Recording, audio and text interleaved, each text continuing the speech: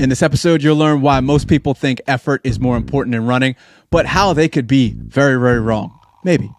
How skill in running is equated to technique and efficiency, the importance of hard work alongside refining your skills and form, my super fun categories of sports versus competition versus activities. It's a wild theory, but hang in there, it's pretty fun, and a bunch more. Let's go. I will not argue about effort in endurance sports. You gotta try hard sometimes. And as he alluded to, swimming is all skill, but knowing the majority of our audience, runners, maybe a couple of cyclists sprinkled in there, and yeah, you can just go hard. But let's pause and take a look at what skill-based training could look like. The drills exist for a reason. So when you're warming up and doing your A, B, C skips, your lunges and your hops and your plyometrics, those all, sure, might just seem like warm-ups, which, if we're honest, majority of runners, yes, I'm talking to you, probably skip the warm-ups and just figure, I'll lean into it. Probably don't do the cool downs until you get injured.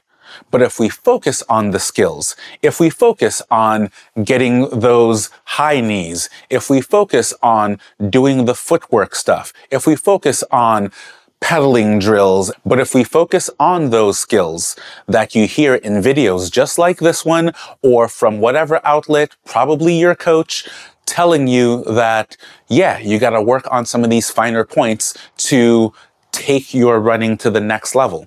Sure, you can gut it out and you can just work harder, bro. But you don't always have to. And to stay on the theme of basketball for just another moment, look at some of the more successful teams in the 90s, 2000s, and the 10s. While these teams, sure, you had explosive players that were putting in great effort, but it was mostly about the fundamentals, and those are skills that have to be developed. The bounce pass, the pick and roll, the screens, those are all the little skills for that sport, and now we can translate into those skills in endurance sports, whether that is working on the quick feet, working on your strides, and working on your skips.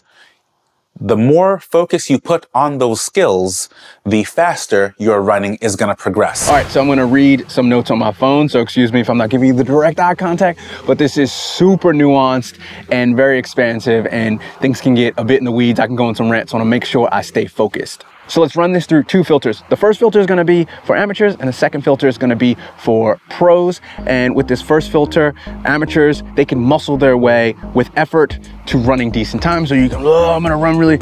Swimming, you can't muscle your way through swimming. So that's the interesting part. Got to have good form. So swimming is very skill-based. We'll talk about that in a second. But again, you can try really hard, you can push through, and you can get decent times. You cannot do that as a pro. Like, once you get to a certain level, other people are going to have much better form, much better efficiency, much better economy, and they're going to be able to skill their way to the 1% better than you and beat you. And the same can be said for basketball, or it can't be. You can't muscle your way through basketball. You can't be really big and strong. You can't be the tallest person. To get to the higher levels, you have to have crazy amounts of skill for basketball. I'd even say tennis is up there. This is not knocking pro runners. This is mostly an amateur runners, and I'm myself included. They are high skilled when it comes to running. And it's a thing that they work on with form, with so many of the 1% variables that they need to get right. So I feel like at the pro level, it's a combination of skill and for effort, but at the amateur level, it's like 80%, 90% effort, and that extra 10%, they don't even work on the skills. Like, I wish more people would do plyometrics and form drills and even go into the gym and just think about their form like swimmers do, and like, a pitcher does in baseball, like someone shooting a basketball. Think about it like that, like reps. Like, you can get better form, which makes you more efficient and more economical, makes you run better. But a lot of people don't. So this is my, plea, please think about that. But if you think about that sport as more of a skill-based activity, you will get better. It takes a long time, but you will get better if you do small gains, you do the drills a few times a week on week, month on month, compounds year on year. You will become better. If you want to learn more about this topic, we went into further detail. You should go and check that out right here.